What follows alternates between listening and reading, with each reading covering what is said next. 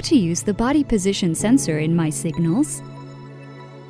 First of all, power MySignals. It goes directly to the configuration menu. Select offline mode in the menu and click on the Start Monitoring button. In the sensor selection screen, you can see all the sensors available. By selecting the body position sensor, the icon will turn blue. Then click on Data button to access the data screen and start visualizing the data. Click on the sensor icon to start real-time data visualization.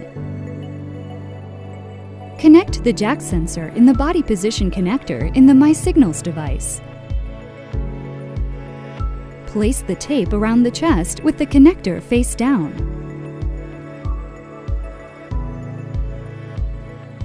Now you can visualize body position values in real time on the MySignals screen using the standalone mode.